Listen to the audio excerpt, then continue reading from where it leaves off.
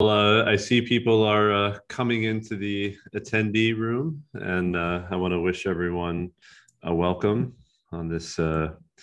It's a beautiful fall day here in Indianapolis. I know we have people joining us from all over the country. Uh, what I will do as people continue to join is I will open us up in a word of prayer. So if you'd like to join me in that. Gracious God, we give you thanks that in this season where congregations and pastors and Christian leaders are called to be as faithful and creative as ever, we give you thanks that there are congregations and pastors who know to seek renewal, to seek respite, to seek rest, and to seek revitalization. We give you thanks for the ministry of all of your people across time and space. And we ask that you bless this time together as we seek to discern together your call on our lives. And we ask this in Jesus' name. Amen. Friends, it's really a pleasure to welcome you to this informational webinar on the Lilly Endowment Clergy Renewal Programs. I'd like to introduce myself. My name is Rob Saylor, and for the past 9 years, I've been pleased to direct these programs here at Christian Theological Seminary, where we administer these programs on behalf of the Lilly Endowment. Throughout the webinar, you'll also be hearing from the Reverend Callie Smith, who is the Associate Director of the programs, as well as the Reverend Brian Williams from the Lilly Endowment. So, in fact, what I'd like to do is to go ahead and give the floor to Reverend Williams to bring greetings from the Lilly Endowment. Well, good afternoon, everyone. On behalf of Lilly Endowment, we are grateful for your presence today and for your interest in the Clergy Renewal Program. I don't want to be before you long, but want to extend a welcome and just give you a little bit of a context around why Lilly Endowment has done this Clergy Renewal Program for so long. You may know that for more than 2 decades, the endowment has really invested in the cultivation and care of clergy and their congregations through this renewal program. And since 2012, it has been housed really in our trusted partner, CTS, Christian Theological Seminary, to facilitate the program. But just to say a word about why the endowment has invested for over 2 decades. First of all, the endowment cares about pastors. Back in the 90s, our chairman of the board had recognized that there was little being done to help clergy actually flourish in ministry. And so he challenged the religion division to develop an initiative that would address the critical need that pastors face all the time. And after much research and many conversations, the endowment launched in 1999, the Clergy Renewal Program in Indiana, and then in 2000, made it a national program as well. And for many of the participants, it was the first time that they were invited to seriously tap into their imagination and plan what it looks like to step away from the daily demands of life in ministry, of church life, through a structured period of really Sabbath rest and what we call renewal. But what this research taught us mainly was, no surprise to you all, a pastor's life, regardless of how rewarding it can be, it's exhausting. And you all know pastors are constantly pivoting from one thing to the next, from the hospital to the church council meeting, to Bible study prep, to sermon prep. Dr. Matt Bloom at the University of Notre Dame in their Mendoza College of Business for over a decade has tracked research and done research on pastoral vocation, if you will. And he concluded that being a pastor is a tough, demanding job, one that is not always very well understood or appreciated. Therefore, the congregation plays a vital role in a pastor's well-being.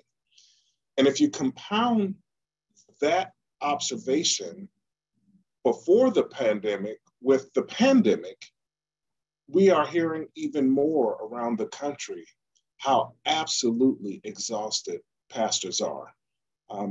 Pivoting to online ministry brought up an array of challenges that churches had to problem solve and overcome.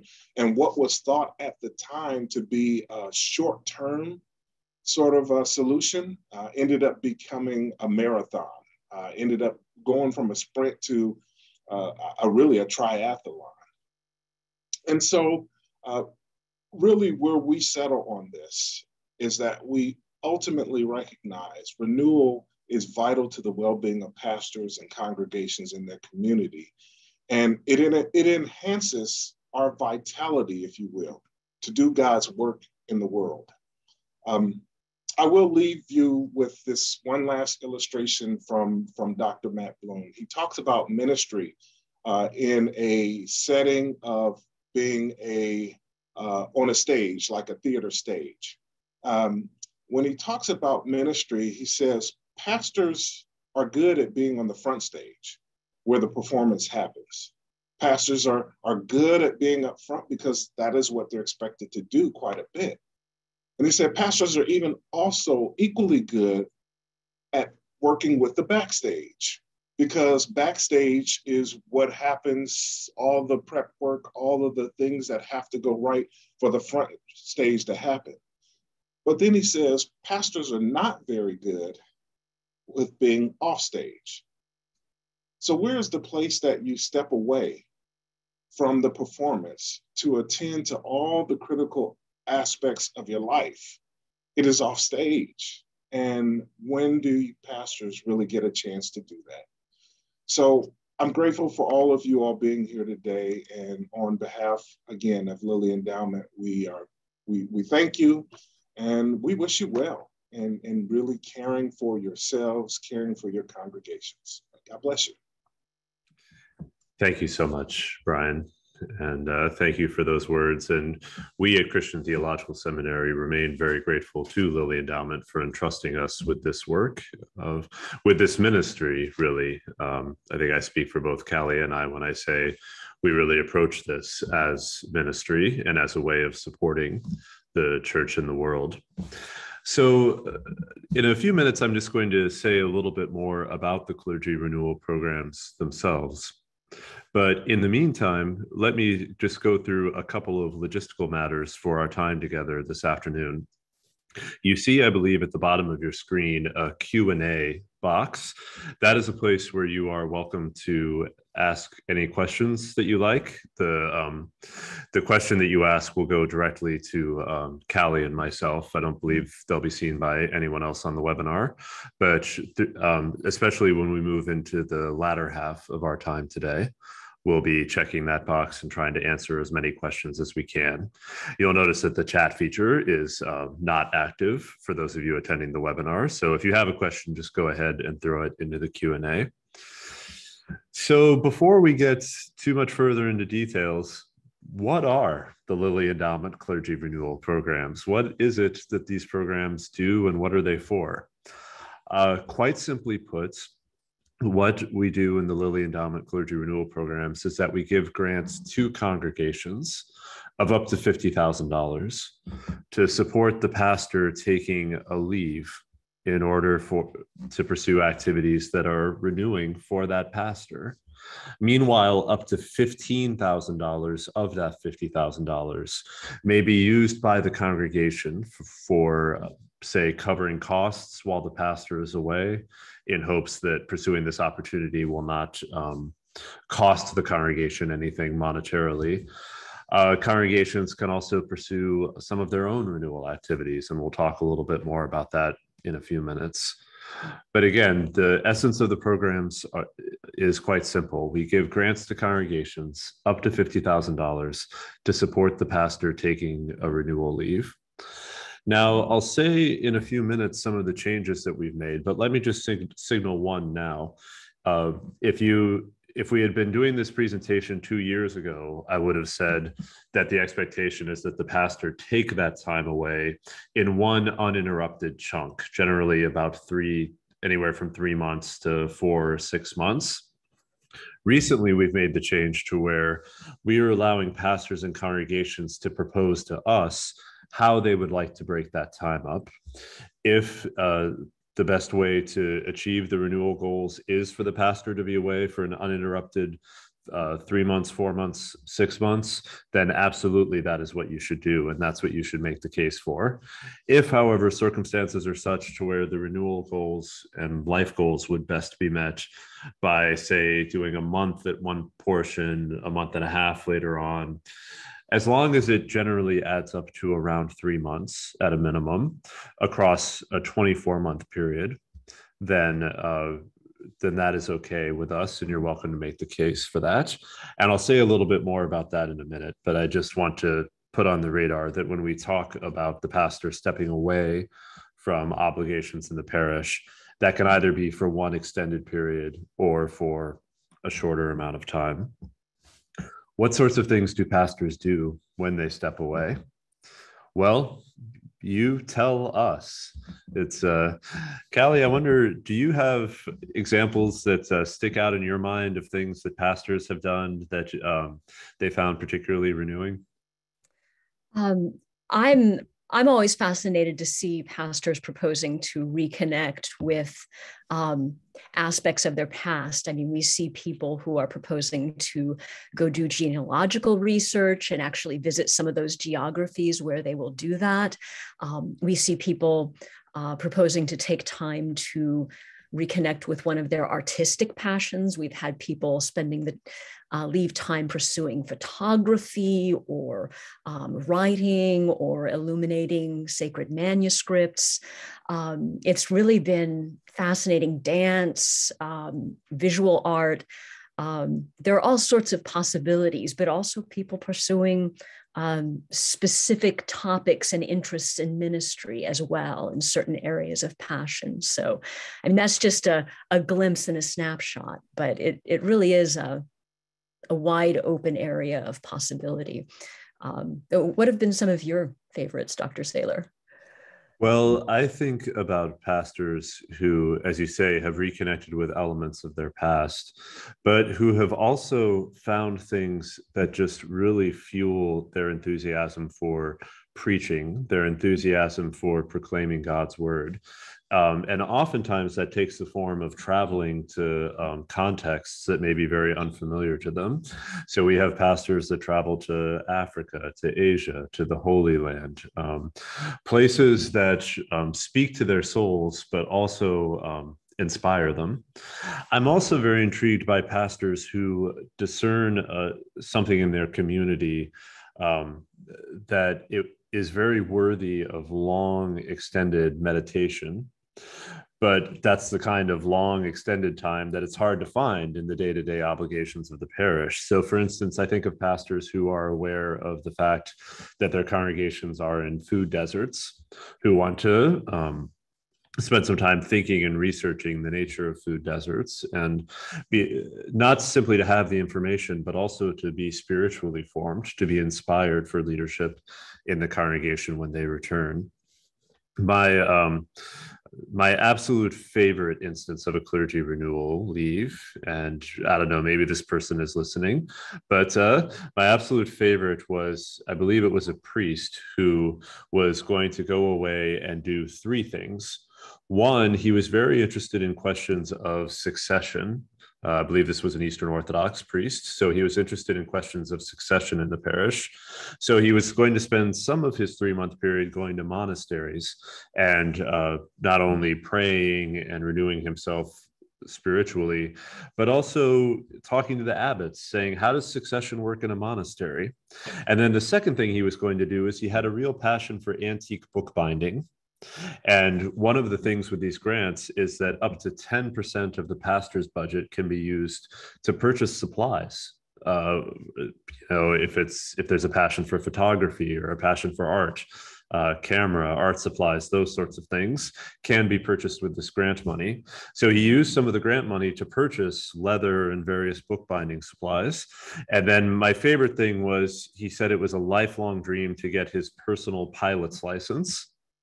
And one of the activities for when he and the congregation came back together would be him in a congregational picnic, taking people up in the plane. And I love that example because it shows that when you think about activities that are going to be renewing, both for the pastor and the congregation, it doesn't have to be just one thing, nor does it all have to tightly relate to one theme. If you have a general theme for it, that's fine, and you're welcome to write your application that way. But you can also just choose a variety of activities, and as long as they hold together in your mind and soul, both those of you who are pastors and congregations, then chances are that's going to be an excellent application. What I hope you're hearing is that when you ask what are the best activities to propose, there is no one right model. And what is an excellent renewal leave for one pastor and one congregation in one context may not be the right activities at all for another, and vice versa. So our tagline for the programs is what will make your heart sing? And I invite you to take that question seriously. And in fact, what I often invite people to do, those who are pastors, is to ask yourself this question.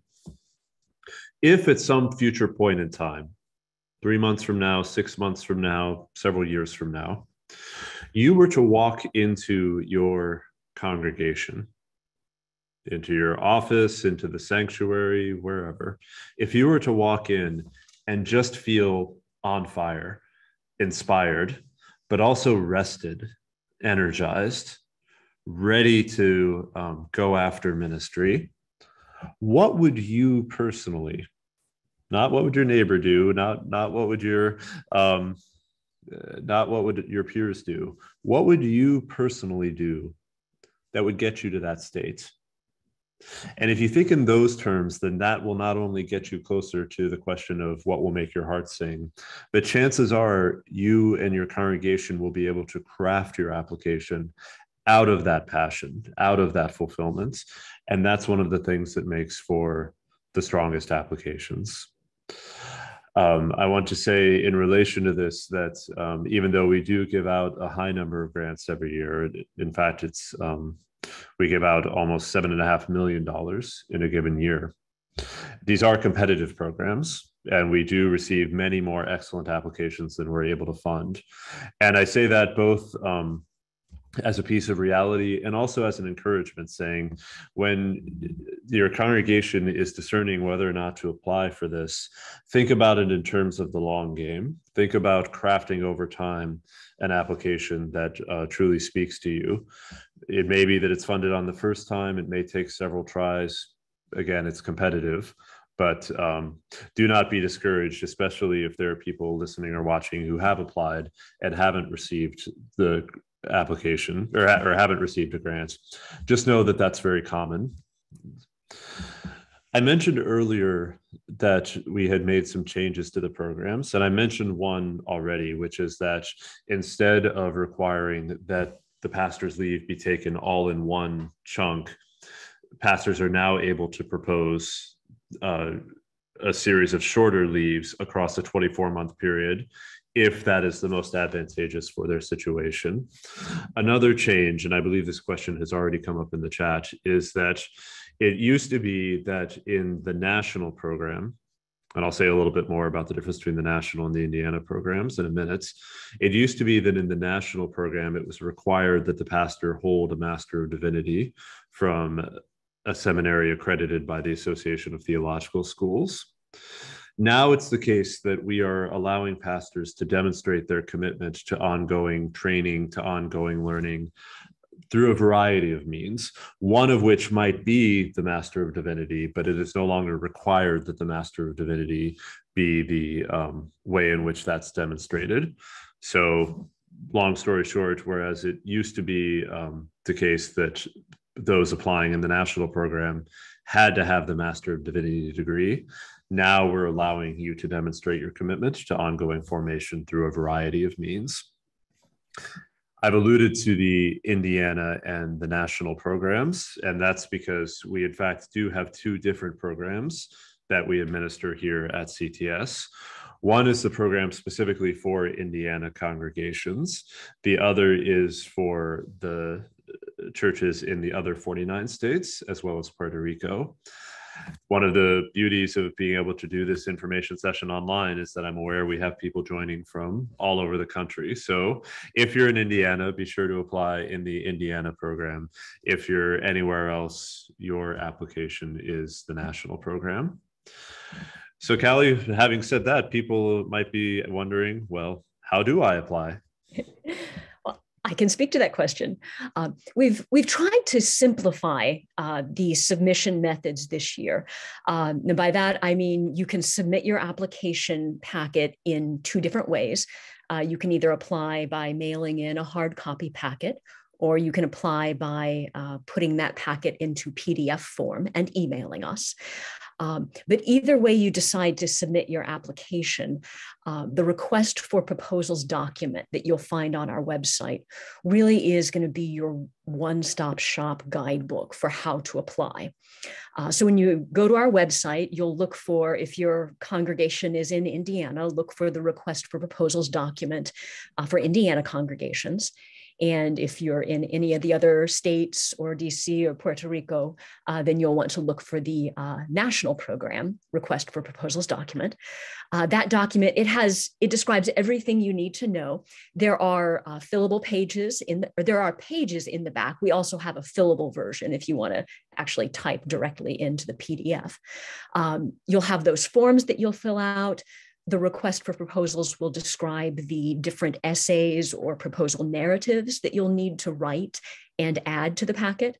And it will also describe a few other documents that you'll need to include in the packet to have a complete application. But then it will give you some addresses. There's a mailing address if you want to send the hard copy application packet in via United States Postal Service. Or there will be an email address where if you want to take that same packet and put it into one PDF file, and then you can email that PDF file to us as an attachment. Now, the RFP, or the request for proposals, will describe the time frame during which you can expect to receive a confirmation email, because it'll be different depending on which way you apply. But either way, please know that you should expect a confirmation email from us. And if you don't receive that confirmation email during the time frame that the RFP describes, then please do follow up with us. You can email us at that same email address in the RFP and just ask us to confirm receipt of the package, because we know you're putting a lot of time into this process and we want to make sure that your application gets into consideration. So also, I know we've had people ask us before, do you need to receive anything prior to the application? Like, do we need to receive a letter of inquiry, or do we need to know that you're going to apply? And the answer is no, you do not need to give us anything prior to submitting the application packet. Now, you're welcome to reach out to us beforehand, either by email or by phone, and we're happy to interact with you about the application process, but that's not a requirement. You can just send in your application packet. The other thing that I do want to mention real quick is time frame. So the application deadline for this cycle is April 27th, 2022. For the hard copy mailed applications, that's a postmark deadline of April 27th, 2022. And if you're emailing your application packet as a PDF, then that's a 3 p.m. Eastern time email deadline for April 27th of 2022.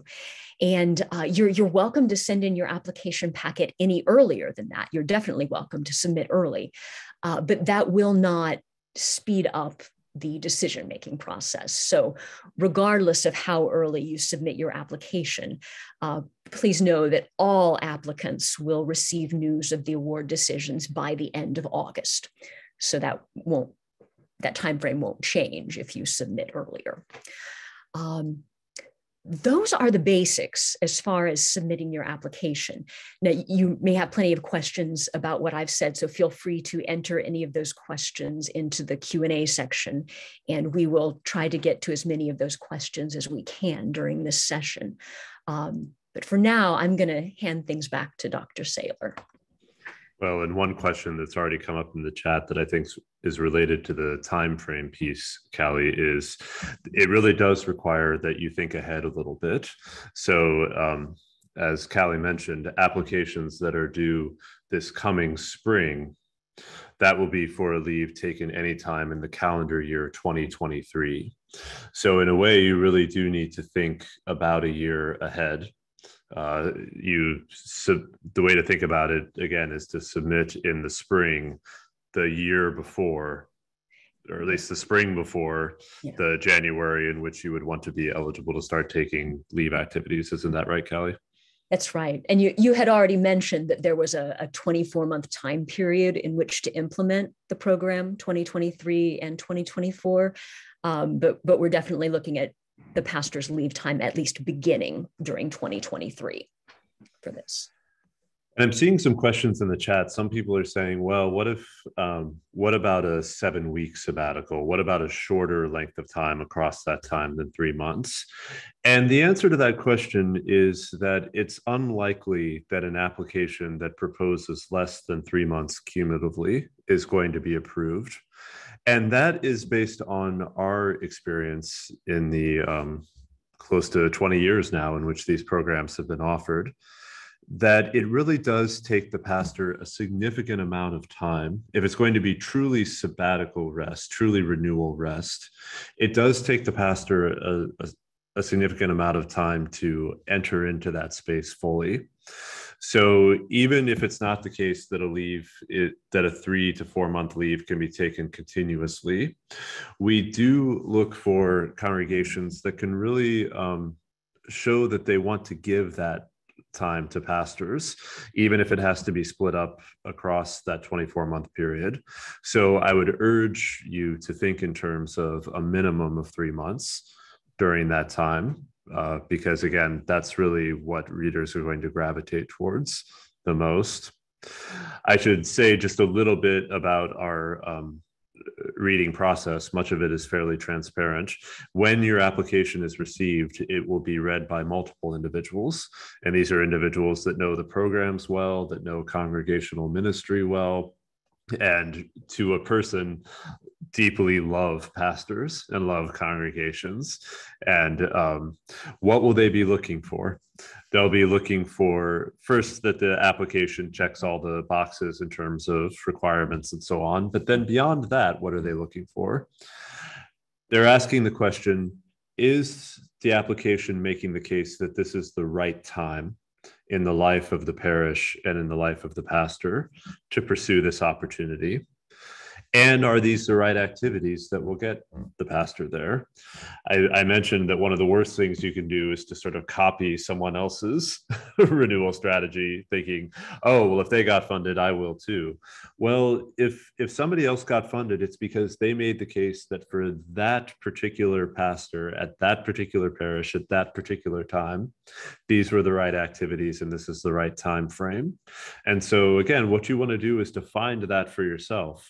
And the readers will really be looking for that that beautiful coming together of all of those different factors in a quality application. Another major thing that readers will be looking for is congregational enthusiasm and support for the application. There are a number of places on the application itself, if you have a chance to take a look at it, where the congregation indicates not only its support, but its enthusiasm, its excitement for this possibility, both for the pastor and for itself. There will be places where a congregational representative will write, sort of speaking for the congregation. There's another very important question that describes the process by which the congregation decides to make an application.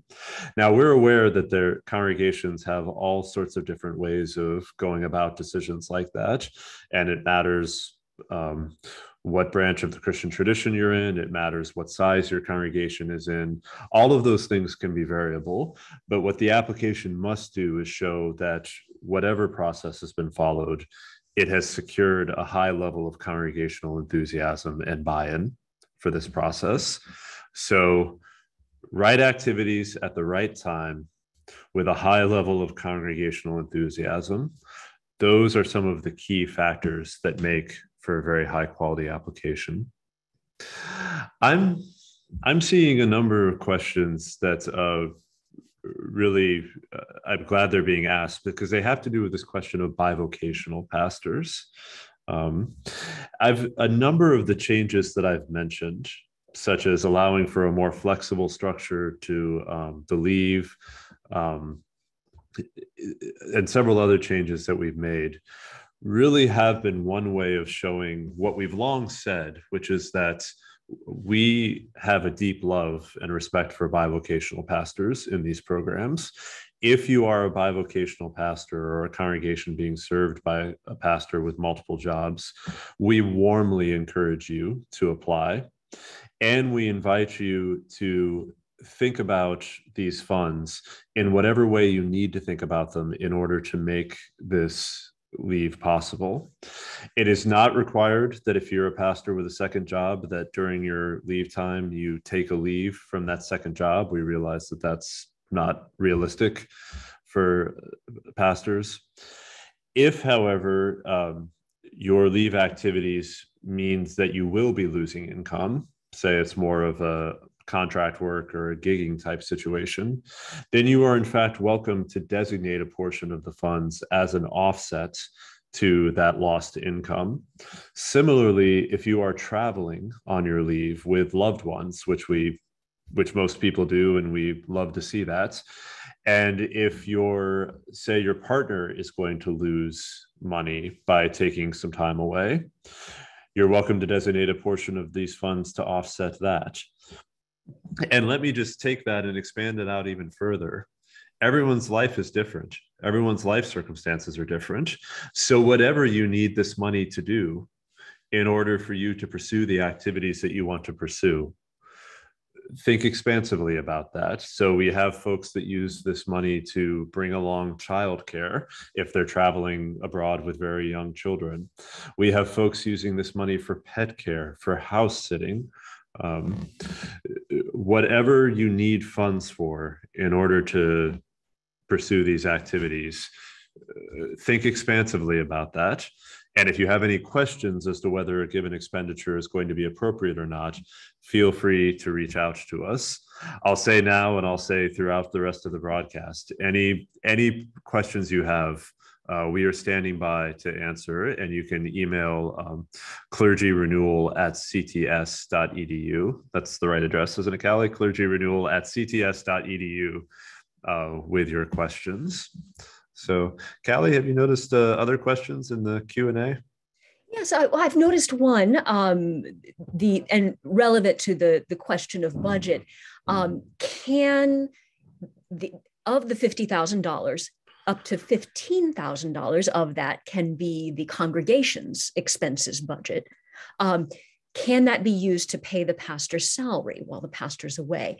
Now, the answer to that is actually no. So part of applying to this program involves the congregation agreeing to continue the pastor's full salary and benefits during that leave time.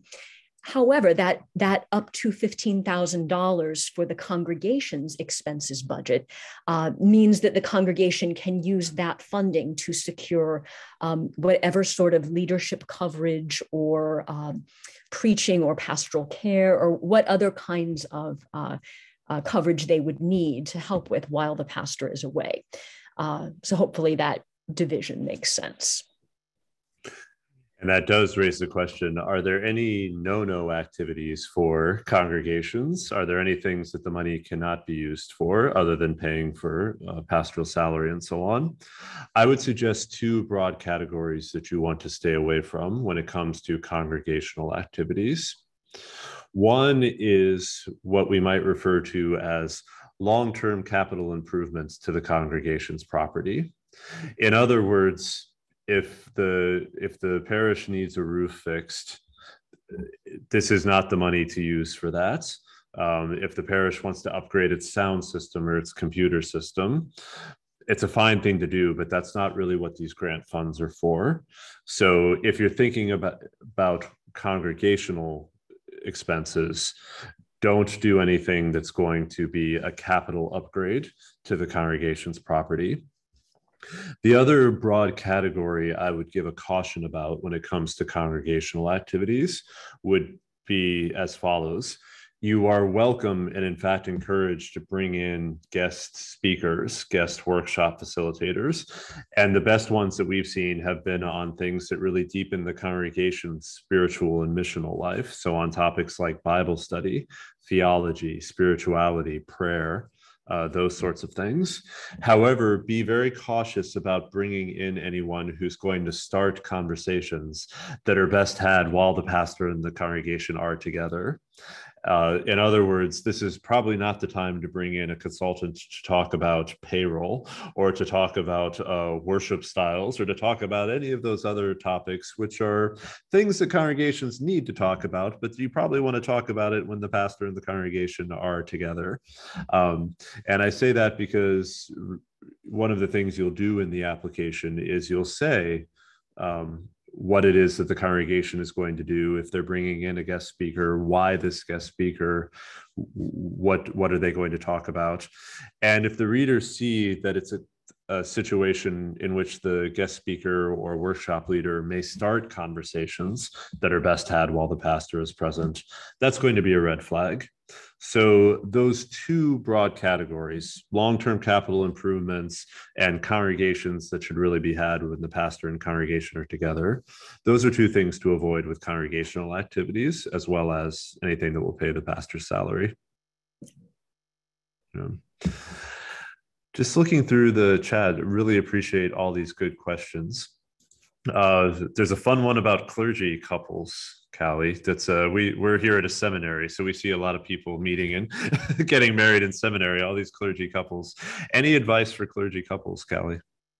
Yes, well, it actually depends whether they are serving the same congregation or whether they're serving different congregations. So in this program, it is technically the congregation and that applies for the grant. And the congregation can apply on behalf of any ordained clergy person serving in a pastoral role for them. So if you have clergy spouses who are serving the same congregation, then the congregation can apply on behalf of both of them at once, or the congregation can apply on behalf of one of that clergy couple, and then the clergy person whose name is on the application can involve the spouse as the spouse in as much of the leave as they want to. Now, if the clergy couple, these are two people actually serving different congregations, that's a different matter, because that means that each congregation would need to apply separately. So in your case, then you would have each congregation applying on behalf of their pastor and proposing a set of activities and proposing a budget that ideally could happen and stand on its own. Even if the spouse's congregation doesn't have a grant funded that year, if this congregation's grant is funded, then they would still be able to do the entirety of their activities. I don't know if I said that in a way that makes sense, but hopefully each application would be able to stand alone, is my point. Excellent. And we realize there are lots of different configurations of clergy couples in terms of how they're splitting the ministry, how many congregations are involved. As with so much, if you have specific questions about that, feel free to email us and describe your particular situation, and we'll work with you on a good way forward. I saw a very good question about productivity. Are these leaves designed to have the pastor produce something or come back with something? And I really appreciate the question. Teaching in an academic setting as a professor, if I go on sabbatical, then I need to come back and I need to be holding some kind of tangible thing that I can show the board of the seminary saying, oh yes, while I was away on leave, I wrote this book, or I wrote these chapters, or I learned this language or something. That is not quite how we think about activities during these leaves. And now it is the case that if it's going to be renewing for you, if it's going to be revitalizing for you to go and write some things, study some things, pick up a new skill, then you're welcome to do that. But the distinction that I would like you to keep in your thinking, and it's one that we do talk to the readers about, is the difference between joy and obligation. And the reason why that distinction is so important is that the exact same activity done by the exact same people can either be done out of a sense of joy or out of a sense of obligation. So, for instance, if I remember a pastor, Callie, you'll appreciate this. He was a total John Wesley nerd, loved everything John Wesley, served in a Methodist context, and he was proposing going over to England and various places and studying the life of John Wesley, reading all these Wesley books, and then writing several quasi-popular but quasi-scholarly pieces about John Wesley. I can tell you that the readers looked at that, and their question was, is this going to be joyful for this pastor? Is this going to be revitalizing for this pastor? Or is the pastor working in a frame saying, well, if I'm going to get this money and I'm going to get this time off, I better come back with something to show for it?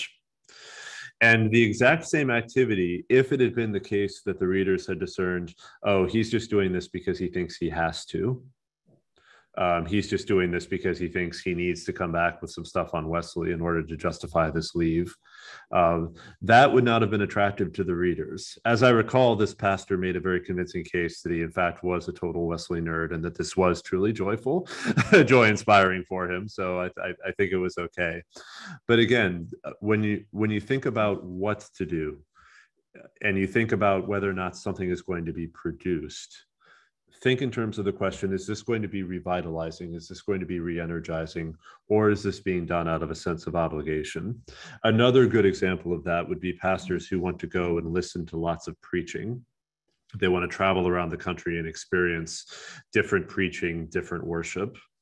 Now, that activity can be very joyful and re-energizing, among other things, because many pastors spend Sunday after Sunday preaching themselves that they don't get as many opportunities to hear the word preached to them, or they're so often in charge of worship that they don't get the chance to really just sit and relax and enjoy good worship. So if that's the frame, then that's great. If, however, the frame is, oh, I need to go around and I need to sit and listen to these famous good preachers in order to improve my own preaching because it's deficient somehow, or, oh, my congregation's really trying to think through, different worship styles and I need to go on a study tour to get lots of ideas for the congregation, then the readers will perhaps have some concerns about that, maybe perhaps being done out of a sense of joy or out of a sense of obligation rather than a sense of joy. So do you need to produce something? If it brings you joy, yes. If it's done out of obligation, then no. The thing that you really should focus on producing is a rested and revitalized self for ministry. Callie, what other questions have you noticed? I've seen some questions about, I guess, some who kinds of questions. So, for instance, what about pastors who are near retirement age? So we don't have specific requirements about what stage of ministry a pastor needs to be in. We do have a requirement that when applying, the pastor and the congregation need to attest to their intention that the pastor will stay in ministry with that congregation for a year following return from the leave. But beyond that, we don't have specific requirements. So if a pastor is nearing retirement age, but would still be at the congregation for at least a year after returning from their leave time, then they're warmly encouraged to be part of an application.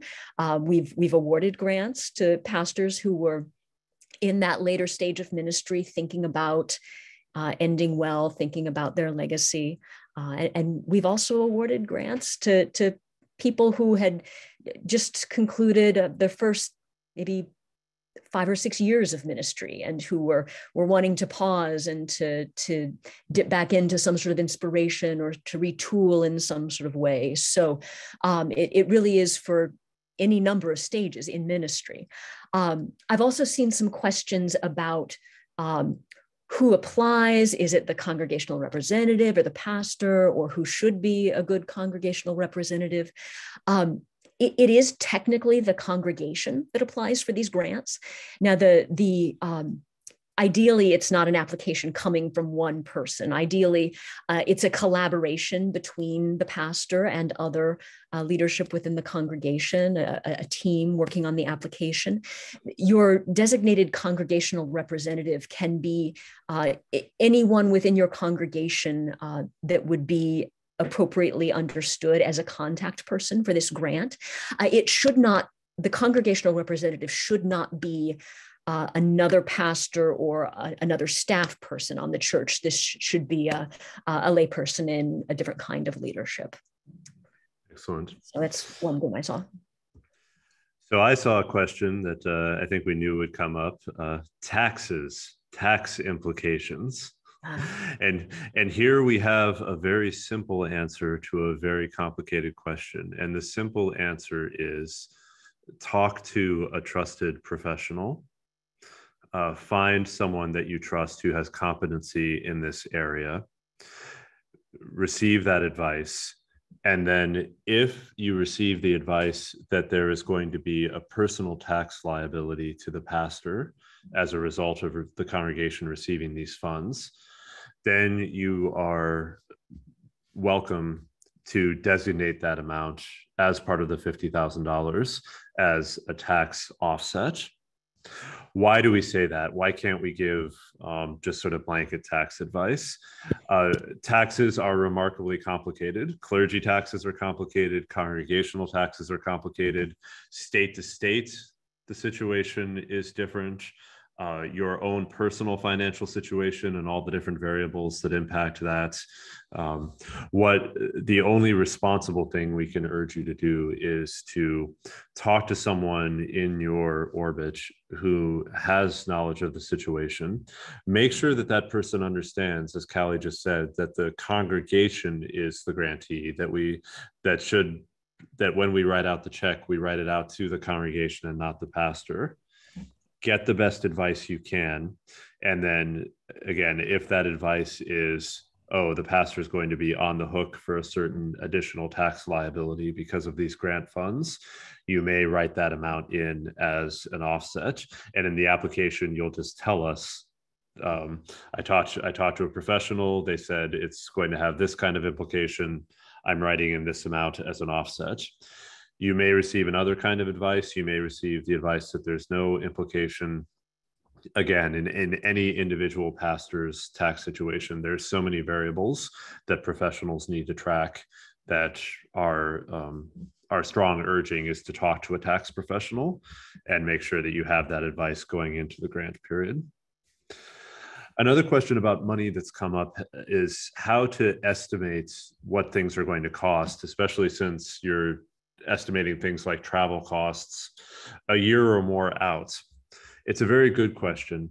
What we want you to demonstrate that you've done in the application is that you've done some homework around the costs. You've looked at travel sites, maybe talked to a travel professional, talked to others that have done the activity and gotten advice.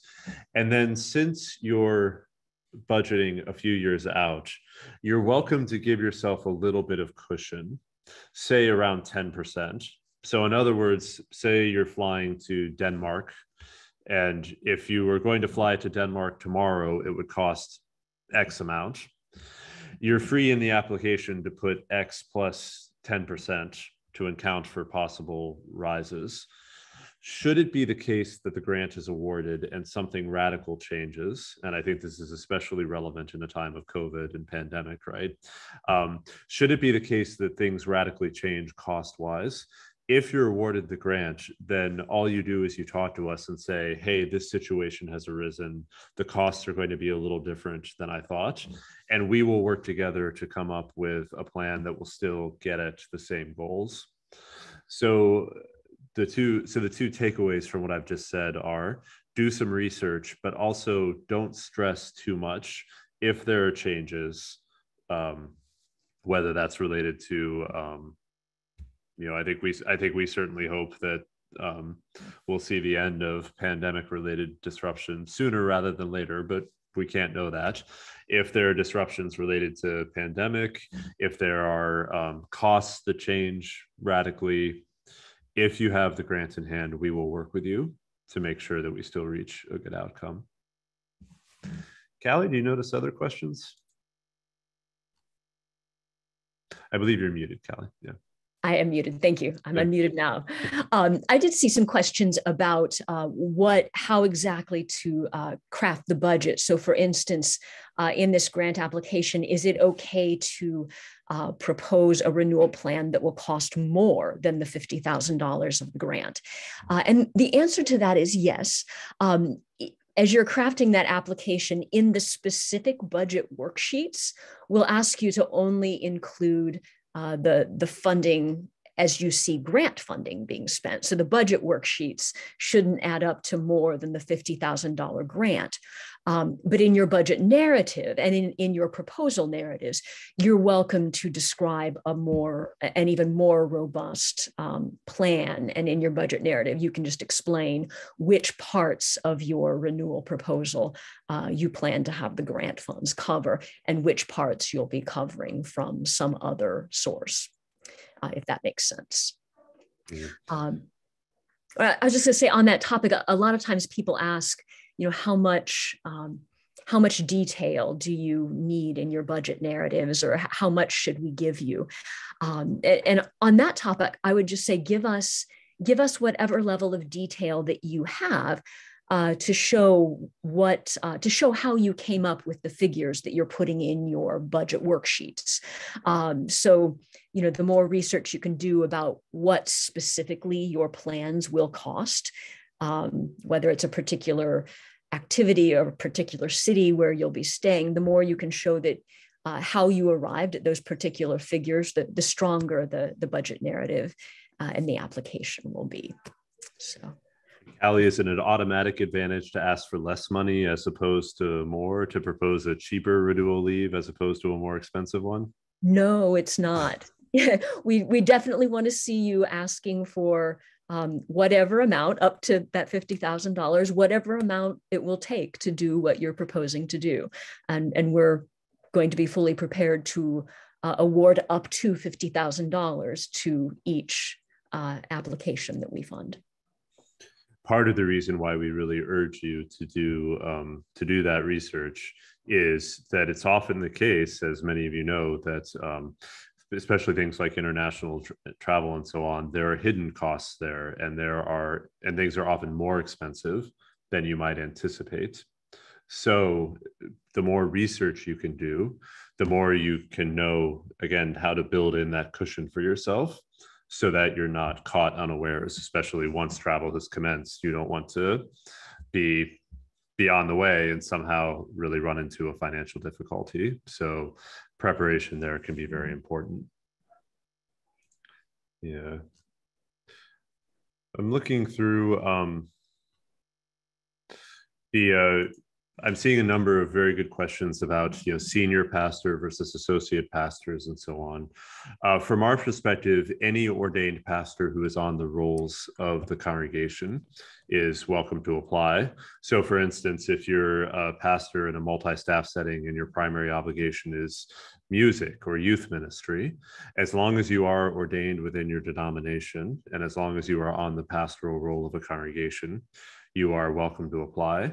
And I think we could say confidently that from our perspective, there's no preference for senior pastors as opposed to associate pastors or anything like that. It really is the strength of the application. Yeah. I'm seeing a number of good questions about when you say bring friends and loved ones along, who do we have in mind? Well, you're maybe sensing a pattern here. Our question to you is, who do you have in mind? Who is it that you would want to bring along that would really that if you're the pastor, you would benefit from having them in this orbit.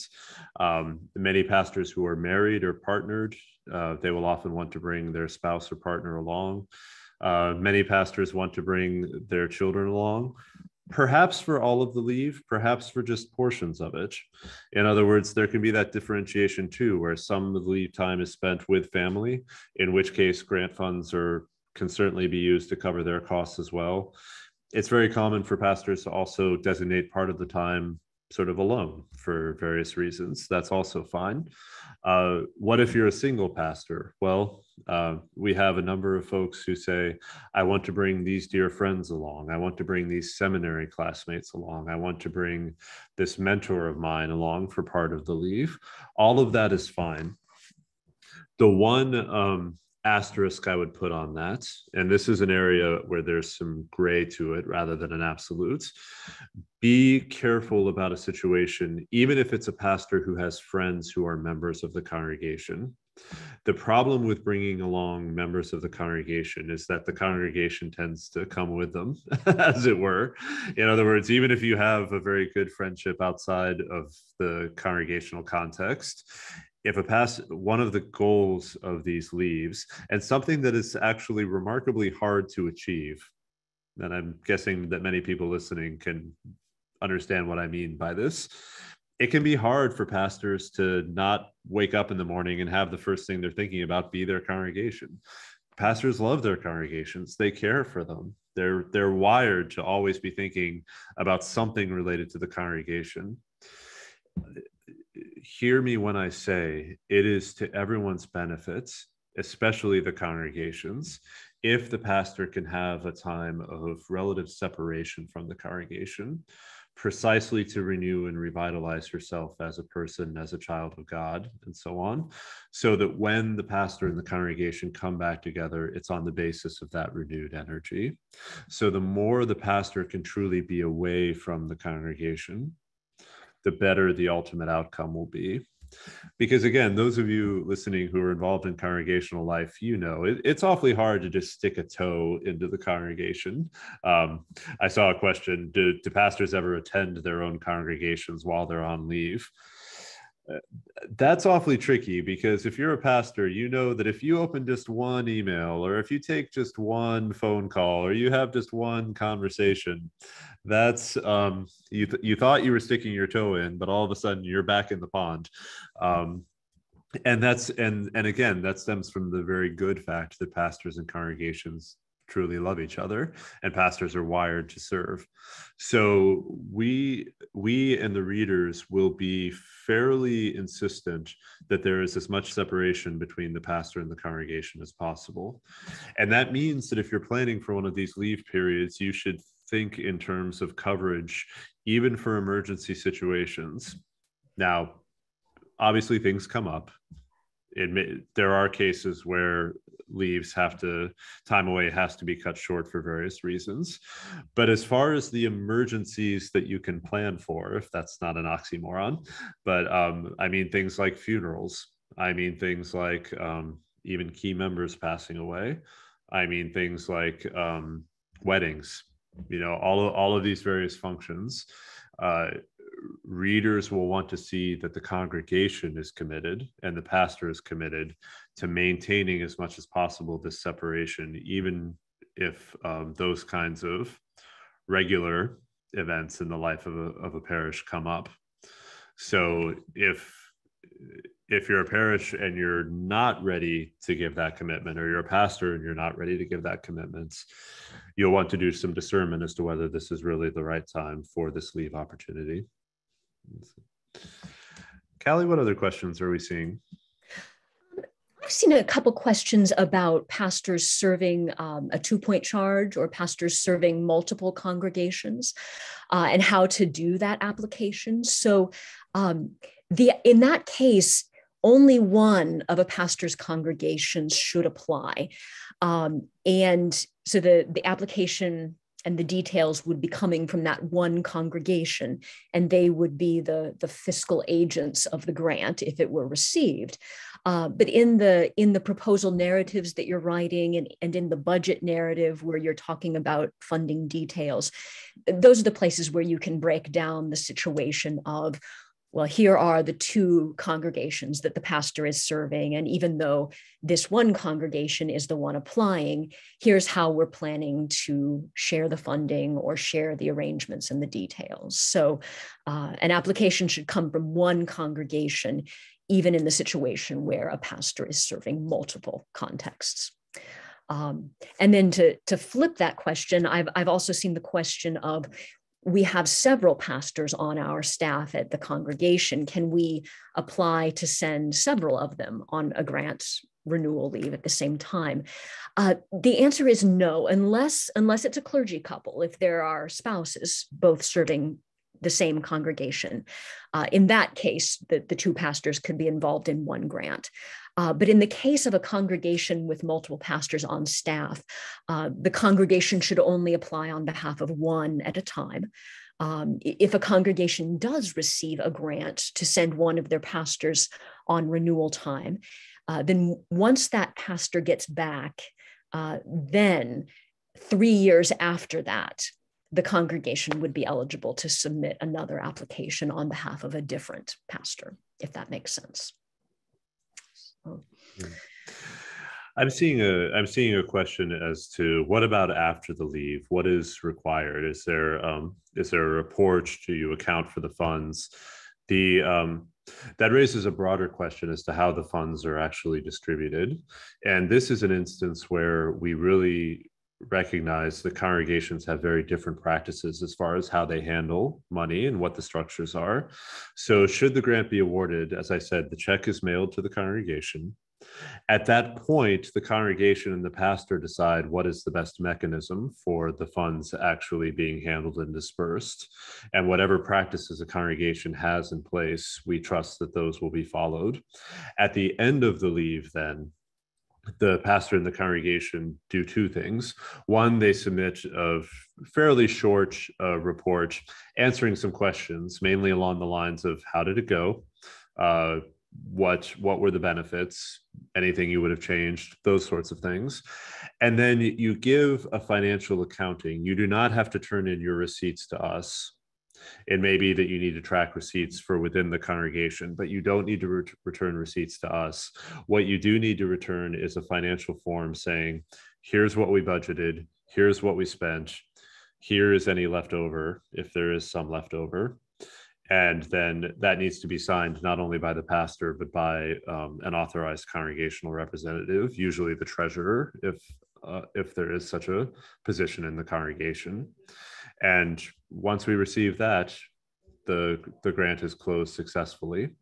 So I say that not only to reassure you that the back end process is not particularly onerous, but also to reinforce that we really do trust local knowledge and local practices when it comes to these things. I'm seeing a couple of questions around, does one have to be the pastor of a congregation since it's the congregation that applies? What about hospital chaplains? What about university chaplains? It is the case that this program is for congregations specifically. Some of our other partners within the Lilly Endowment Ecology, including the Louisville Institute, which you can look up at louisvilleinstitute.org, will occasionally have sabbatical opportunities for pastors serving in other settings, or like judicatories, that sort of thing. But for these specific programs, they are centered on congregations specifically. While we're on the money questions, I'm seeing a couple of other good logistical questions. One has to do is, what if the congregation is awarded a grant, but then the pastor leaves prior to fulfilling the grants? The grant is received by the congregation, but it's received on the basis of these activities being pursued by the pastor and the congregation together. So if the pastor discerns a call to leave the congregation prior to expending the grant funds, then the grant funds do need to be returned to us. And they'll just then be cycled out to another congregation. The silver lining then is that both the pastor and the congregation then become immediately eligible to reapply in the future. I'm also seeing a question related to something we have in our request for proposals, which is that we ask the pastor to certify their intent to remain in the congregation for at least a year following the end of the leave period. And the question is, well, what if something happens and the pastor discerns to leave or needs to leave sooner than that? Or in the case of, say, our Methodist friends or our Roman Catholic friends, where the pastor doesn't always control where they're sent, what about those cases? The reason for that line being in there is because we really do see the part of the purpose of these grants is strengthening in the pastor and the congregation for shared ministry together in the future. And so we want the pastor to certify their intent to say, not only is this going to renew me for ministry in the long term, but I'm really excited about it renewing me for ministry in this particular congregational context, at least for the near future. That said, we're aware that we serve a God with a sense of humor. We life things come up, opportunities come up. If something were to happen to where that obligation is not fulfillable, or if it's not in the best interests of the congregation, of the pastor, of the ministry, for the pastor to remain for that period of time, that's when you reach out to us again and we have a conversation and we think through we hear from you, your discernment, and we go from there. So take that line in the spirit in which it's intended, to really signify an enthusiasm for shared ministry together, not as an absolute legalistic prohibition. What else is popping up in the chat, Callie? See, I'm seeing some more budget questions. I know we've said that there's a maximum on what the congregation's portion of the budget can be, which is 15,000 of the larger 50,000. But there's actually not a maximum on the pastor's side of the budget, as in the pastor's side of the budget could be the full 50,000. If the congregation doesn't discern any particular budget needs that they want to ask for as part of the grant. So the congregation's limit is 15,000, but the pastor's budget expenses worksheet can exceed the $35,000, if that makes sense. And then I'm seeing another question about how the congregational funds can be used as far as like the honoraria and the payment for leadership expenses. Some interim or outside leadership can be brought in and paid for using those funds, but those funds for the congregational expenses could also be used to give honoraria or stipends to existing staff and leadership who are taking on more responsibility while the pastor is on leave. So that can be handled in any number of ways, whatever makes sense for the congregation. Excellent. I'm seeing some other questions about activities. One is, what if it's a situation where a pastor is pursuing, say, a Doctor of Ministry degree? Can these funds be used for that purpose? It's specified in the RFP that is not a primary purpose for which we envision these funds. There are other kinds of grants that are available out there to support doctoral study. We really, again, want to focus in on renewal, revitalization. We certainly understand that learning can be a part of that.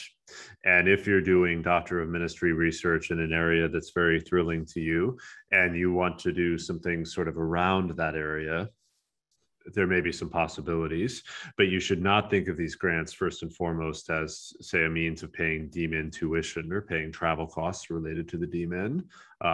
That will be something that readers will be concerned about. And another question raises a very good point. We're here talking a lot about travel, about these sort of large scale exotic adventures, but what about someone who just wants to stay home and write? What about someone who just wants to decompress and sort of be in their side room working on a book or praying, that is also totally fine. The only piece I would add to that is that along the lines of what we were saying about wanting to see congregations and pastors committing themselves to separation during this time, if you are spending a significant amount of time at home during the leave, that is totally fine. But just make sure that it's not a situation where the congregation is going to, or the pastor for that matter, where they're regularly going to be interacting with each other in a professional context. If it's a small town and you run into each other at the grocery store, that's just fine. But just make sure it's a situation where that separation is maintained with integrity. And again, in your application, you'll have ample opportunity, both on the pastoral side and the congregational side, to talk about how that beneficial separation can be maintained. On the question of separation, pastors will often ask, well, can I write emails to say how it's going? What about social media? If I do a Facebook post and somebody from my congregation likes it, have I broken a rule? We live in a wild, ever-changing age of how we communicate with each other, and we certainly recognize that in these programs. So a distinction that I would offer would be between communication that happens in real time versus communication that happens in a more relaxed fashion. That's another way to think about the joy versus obligation piece too. So for instance, a pastor who says, well, if I'm traveling to all these cool places or I'm doing all these great things, I'm going to put it up on my social media, and my congregation members are my Facebook friends or my Instagram contacts. And so if they like the picture, that's totally fine. But that's a very different case than if the pastor says, oh, well, once a month, I'm going to Zoom into worship and give people an update in real time on Sunday morning. Then that's a situation where the pastor all of a sudden has put her pastor hat back on, as it were, and that separation has been breached perhaps in unhelpful ways. So again, you can be thinking about what is communication that is low stress, that keeps that separation intact, as opposed to modes of communication that sort of continually draw the pastor back into congregational responsibility, even while the pastor is away. And just know that the readers are going to operate with that distinction too. I'm also seeing a question about, well, what if I have a love for teaching, or what if I have a love for mission work and I want to do some of that during my leave while I'm away from my congregation? The answer to that is absolutely fine, and in fact warmly encouraged if that's what makes your heart sing. What you'll want to think about is doing that in a mode in which you are not there acting as the pastor of the congregation. So in other words, and we see a number of applications where this becomes a tricky thing. If you say want to go build for Habitat for Humanity or work for a relief agency, that's totally fine as long as you're not there sort of on the clock as the pastor of your congregation. However, if say your congregation is sponsoring a mission somewhere and you say, oh, I want to go visit that mission, that sounds good, except chances are while you're over there, you'll be there functioning as the pastor of your congregation in a sort of official capacity with that mission partner. And that can blur the lines unhelpfully between separation and not. So think very carefully. It's fine to do ministry work on your leave, but think about it in terms of, am I doing that ministry work sort of as myself, as a person, or am I doing it as the authorized formal representative of my congregation?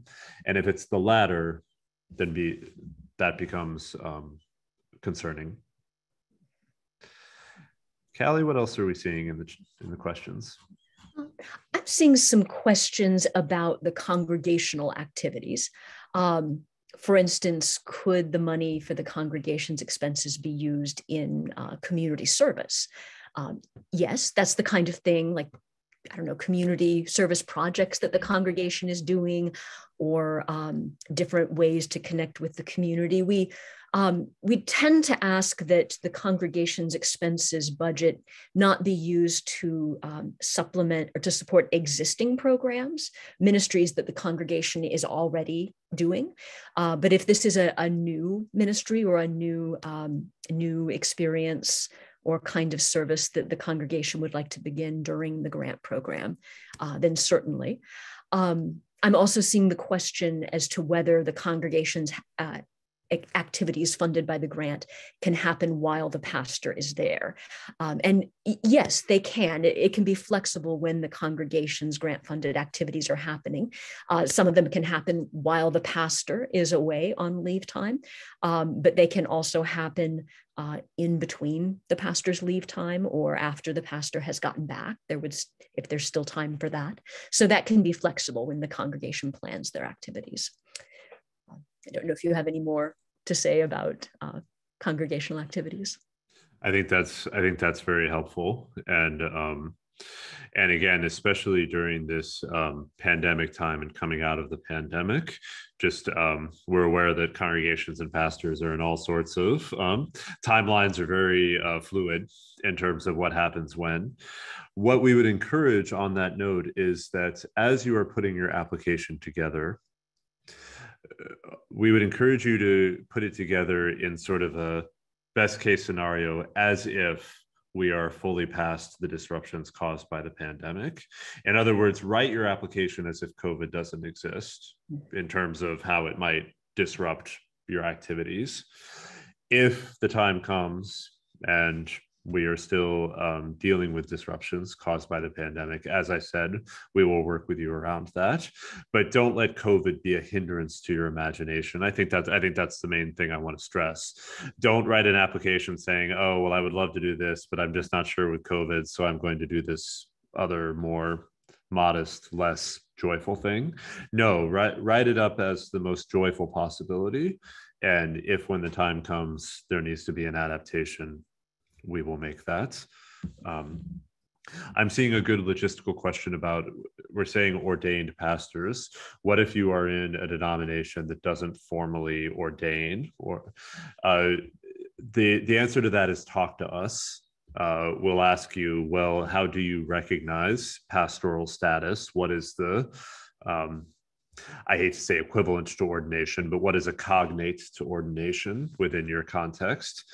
And if it's a pastor that meets that, chances are that's going to be eligible. But if you're in a denomination that doesn't use the framework of ordination, talk to us and we'll discern the best way forward on that front. So I'm seeing a number of questions, and I know some people have to go. Is this recording going to be available? Yes, we do plan to make the recording of this session available on our website. So you don't have to worry about taking furious notes. I should have mentioned that earlier, I guess. You don't have to worry about taking furious notes or retaining everything. It'll be available on the site, and we warmly encourage you to share it with others who might find it helpful. Yes. And I can also tell we're not going to be able to get to every single question that's been submitted in the Q&A. So please feel free, however specific the question may be, please feel free to follow up with us by email, clergyrenewal@cts.edu. And we'll be happy to address some of your specific questions if we haven't been able to get to them in the Q&A during this session. Excellent. I'm seeing, we've talked a little bit about what not to do on the congregational end, but I'm seeing some good questions. What have congregations done? We've given some examples of what pastors have done. I'll hand it to you in a second, Callie. Some activities that I've seen congregations do very beneficially would be activities that cause them to think about their past and their history. In other words, oftentimes, as we've said, pastors will sort of retrace either their ancestors' steps or their own steps, reflecting on where God has brought them on the journey. I've seen congregations creatively do the same thing. I've seen scrapbooking projects. I've seen quilting projects. I've seen photo archiving projects. I've seen celebrations around, including historical celebrations around that. So that's one. As I said, I've also seen congregations, if they have, say, like a favorite author or a subject that they really want to go deeper into, with that $15,000, many congregations are able to pay someone to come in for an evening, for a weekend, or so on, and lead the congregation in that. I've seen congregations do all congregational readings. You know, let's all read a C.S. Lewis book together, or a book on anti-racism together. Those are some things that stand out to me. Callie, any other things you could think of with congregations? You know, I remember congregations doing art projects together, art installations, sharing artwork, creating exhibits that they, you know, in their church building that they're opening up to the community. I've heard of congregations sharing their testimonies, gathering their stories, creating books and videos and ways to share either community stories or congregational history stories.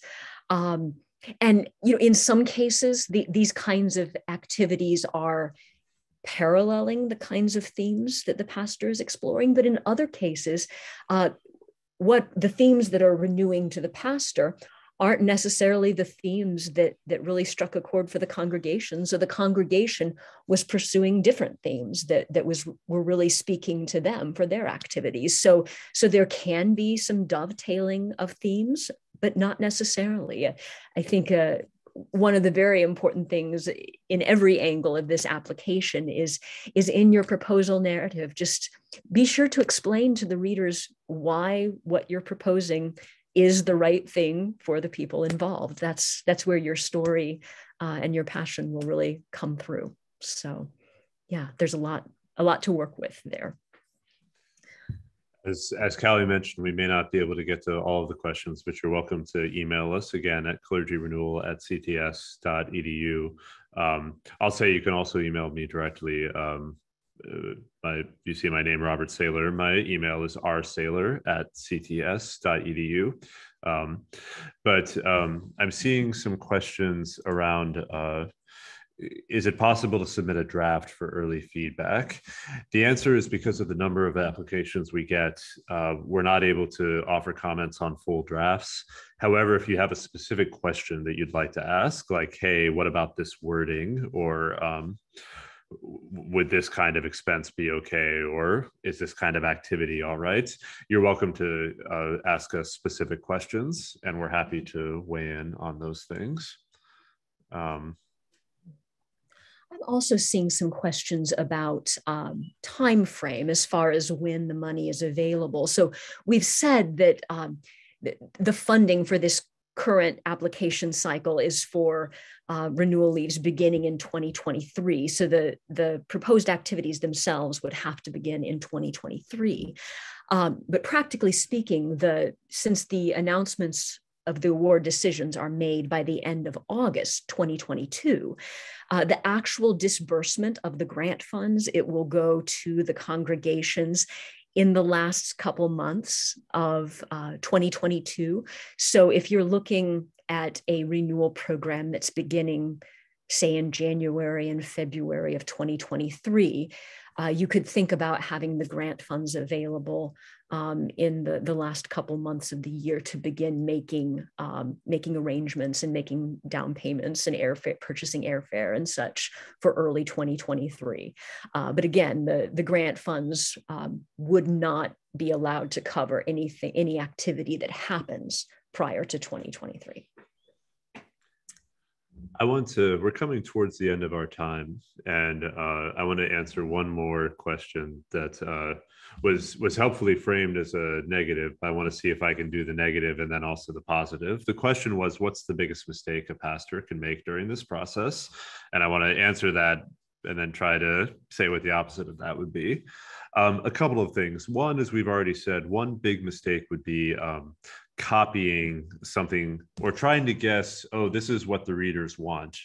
This is what the program wants us to do, rather than asking the question, what is going to be most beneficial for me? Over and over again, I've heard pastors say, oh, well, it's weird that I didn't get funded because I did the exact same thing as this other person that got funded. And chances are, if the frame was, oh, I'm trying to guess what they want rather than explore and dream and discern what I want, that will come through. The positive to that really is, again, readers are looking for that passion, looking for that heart, looking for that particularity. All of us are unique as God's children, and however God has wired you to be renewed, both as a pastor and a congregation, go with that. Another major mistake that an application can make, again, is the pastor sort of working in isolation from the congregation, in the sense of just doing this whole process and then only bringing the congregation in sort of to get permission to do it. A much better way to approach it is to start to dream together between the pastor and the congregation and think through what this experience will look like holistically and why it will benefit both the pastor and the congregation. If it's approached in that shared spirit, not only is that a much more joyous process, but it's one that's going to lead to a much stronger application. Callie, as we wrap up, I wonder if you want to say a word about some of the resources that we have available on our website, what people can find there. Sure. So the link that we have shared as part of your reminder emails about this webinar, that will take you to a page that has some basics on it.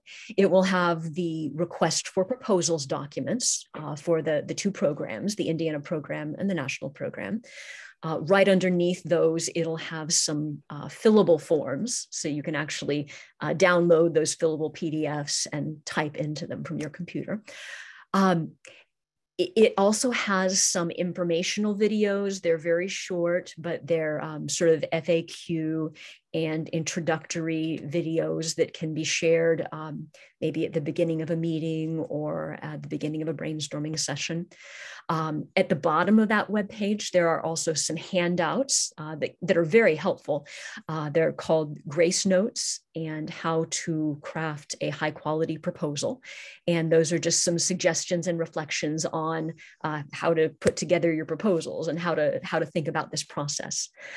I would also say that on our home landing page, there's a new podcast series, which is a series of interviews with pastors who have participated in this grant program in the past. And so it can, even though we don't actually share what past proposals have looked like, listening to that podcast series is a great way to hear from people who have done this. What were some of the things that they did, and what were some of the things that they tried, and how did those go? So those can all be helpful. And we also have some book recommendations as well, if you would like some books to read about the concept of sabbatical and to share with the rest of your congregation. Excellent. And I believe this came up earlier, but we also have Spanish language resources on the site, including an application in Spanish. And if you are a Spanish speaker, we have staff available if you have questions related to the programs and you would like to write to us or call us in Spanish language. We will have those questions answered as well. I want to thank you for all of your questions. Again, we're aware we didn't get to all of them, but feel free, if we didn't answer your question, feel free to write us, and we're very eager to talk with you. I want to end somewhat in the way that I began, but it's very much on my heart these days. Anytime I'm talking to people who do ministry, whether that's pastors, whether that's congregation members, ministry of all kinds, I want to express my gratitude, our gratitude to you for the way in which you are faithfully, determinatively, creatively keeping the faith during these times. These are intense days on a variety of fronts. I believe that the Spirit is moving in very powerful ways, but we are also intimately aware on our end of just how demanding ministry is in times like these.